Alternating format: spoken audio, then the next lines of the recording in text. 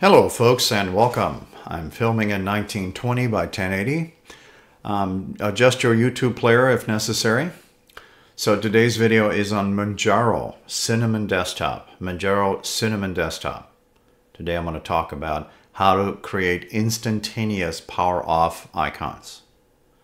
I'll also talk about adding a timer to your standard power off icon. This is normally not here. If any of that stuff interests you, then continue watching. One more time, welcome. So I'm going to start with this button here. Normally you do not have a timer when you click this. It just is waiting for you to click. I'm going to hit cancel. That's going to do an auto shutdown. Okay.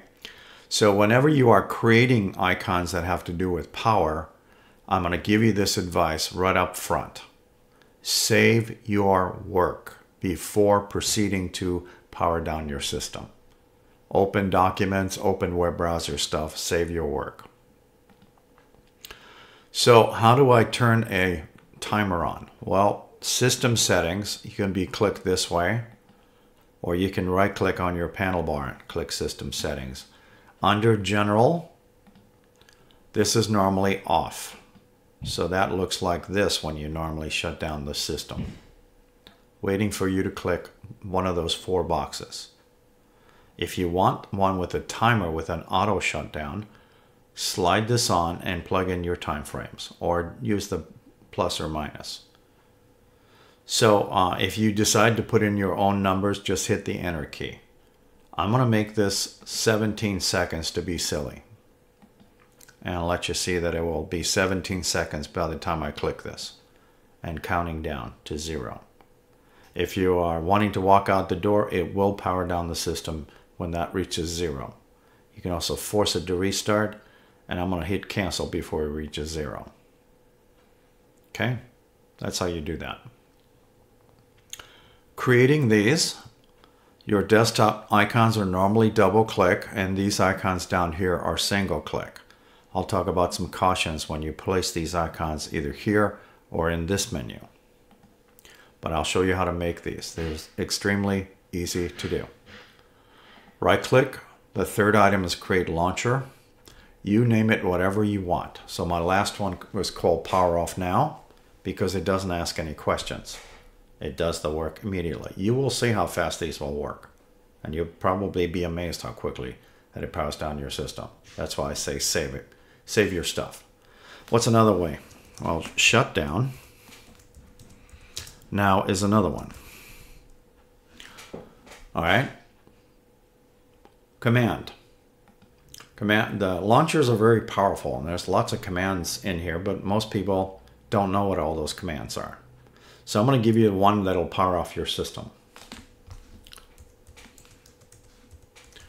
POWEROFF, all one word, lowercase letters. It's got a check mark. I'm going to add an extra letter to it. So if you misspell it, you get a, well, it looks like a stop sign. It's an invalid command. The executable is not valid. So if you remove that and take a look at the arrow, the yellow pop-up box says valid executable. Translation, good command. All right. Comments are optional. Don't need to launch in terminal. I don't need to use any of this stuff. If you're good to go with the rocket, then hit OK and answer the next question. But I'm going to give it something better than the rocket. So we can do this many ways. You can click emojis or any other system icon for that matter. But I'm going to look for this red one. SHUT. All right, I have that icon. I have one also with a black halo on it. And I have a black and white one.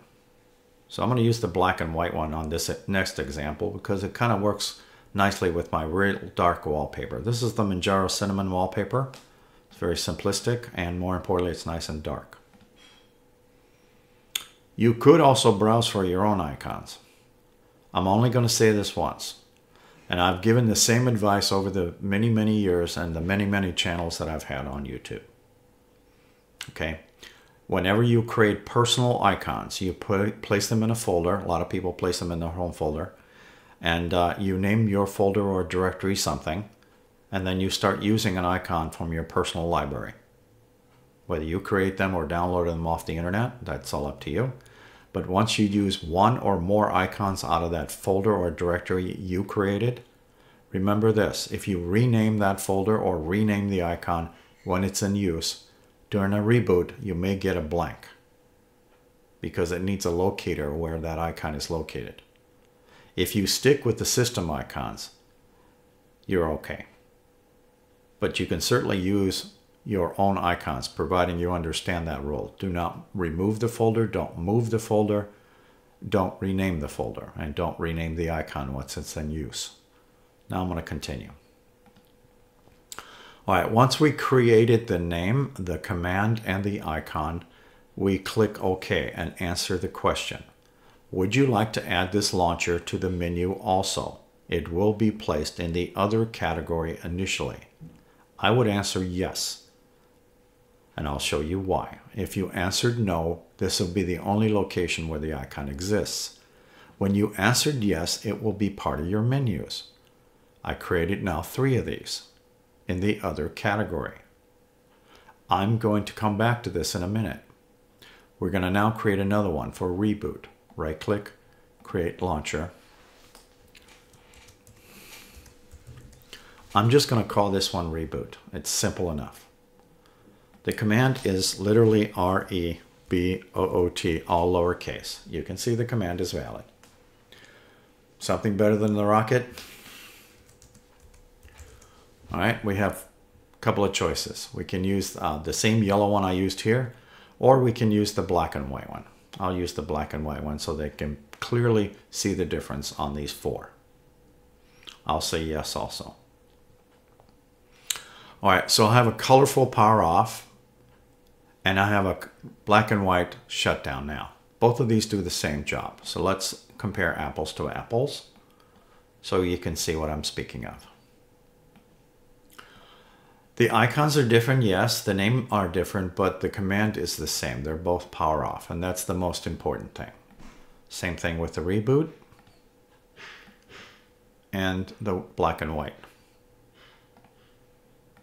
If I can click on the box. All right, icons are different, name is different, or the commands are the same.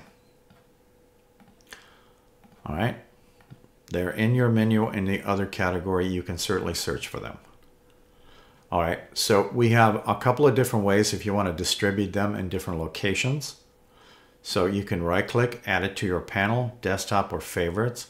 If you add it to your desktop, I highly suggest using that instead of dragging them.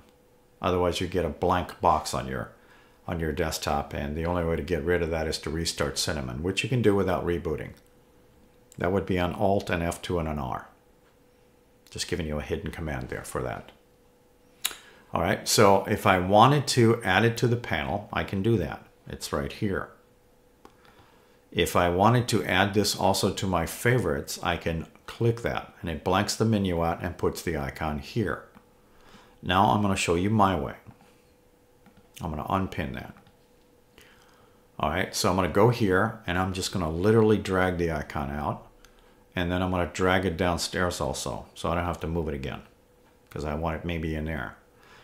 You can, if you click out for a second, if you change your mind, you can also move it, okay? The Vivaldi icon looks exactly like that one, so what are the probabilities of me clicking that? Pretty high. So I'll do the same thing with the reboot. I'm just doing that so I don't have to double click on any. I mean, I don't have to do this twice. So otherwise you would have done add to panel, then reopen this, and to favorites. Okay, so you get the idea. All of these icons down here are single click icons. Am I advising that you put these down here? Absolutely not. But it's your machine. If you click on these, it will power off your system and it won't ask you any questions. You'll click that and you'll go, what happened? It'll just power off the system. You click that, does the same thing, powers off the system, then reboots. I'm going to unpin that. Personally, I don't like this. In here, same thing, single clicks. But again, this is a lot harder to click on because I got to open the menu up for this. Or you can place them on your desktop. These are double clicks. A little bit safer. See, I can click that once and highlight it.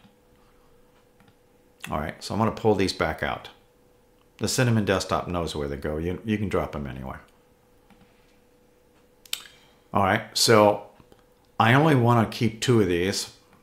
And if I go in here and right click on these, there's no removals. How do you get rid of them? Just by you clearing the icon out doesn't get rid of it. So let me show you what I mean by that. So I'm going to highlight that and hit delete. I'm going to highlight this one and hit delete. So I'm back to where the 2 ones that I started with. These are still in here. This one and this one is still here. There's no uninstall. How do you do this? Well, that's one of the reasons I do these kind of videos. Sam is our made-up name user for today. If you want, I'll go full screen my way. So if you don't know how to get into hidden, it's View and Show Hidden Files and Folders. Another shortcut is Control-H. So Control-H, now you see it, now you don't. Anything that starts with a period or a dot, you can see this is Born Again Shell History, the dot bash history. And this one here is called period local or dot local, hidden folder. Open that thing up, you'll just have one subfolder called share or directory. We'll just call it folder from now on. And applications. There's where the icons are stored.